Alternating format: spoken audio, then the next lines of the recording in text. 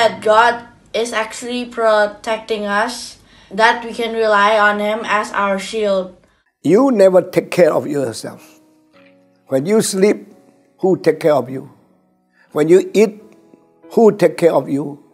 When you go anywhere, sometimes your mother, your father cannot take care of you. That is God who take care of you every moment, every day, and every single minute of your life. Because God is Almighty God.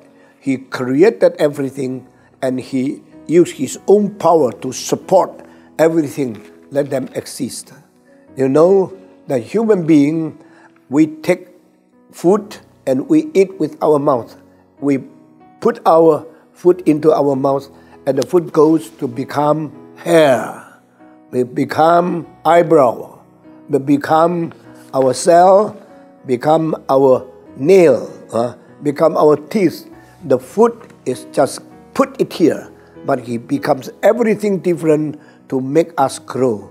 That is by the grace of God and the principle set by God to make us become a living being that can grow very healthy and very, very strong.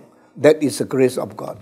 So God is taking care of us even though we do not feel, we do not know He is here, but God is always here. He is doing everything more than what we can imagine and what can we understand. God is protecting you and you will grow up more and more healthy, more big and more handsome. God bless you.